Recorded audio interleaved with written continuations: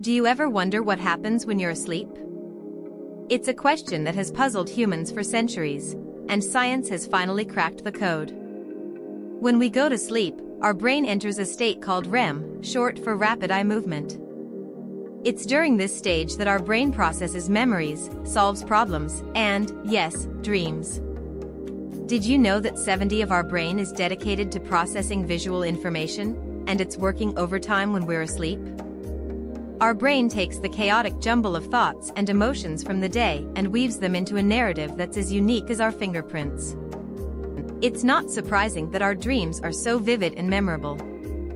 But here's the really cool part: dreams are not just random firings of the brain.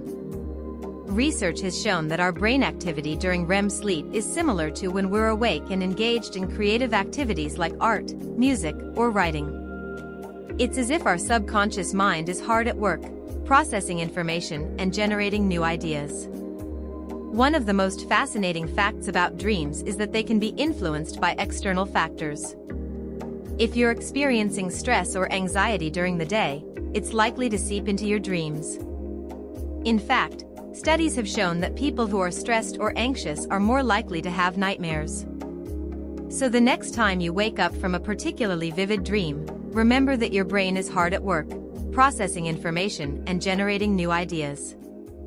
And who knows, maybe the ideas you need to solve a problem or create something new are lurking in the shadows, waiting to be uncovered.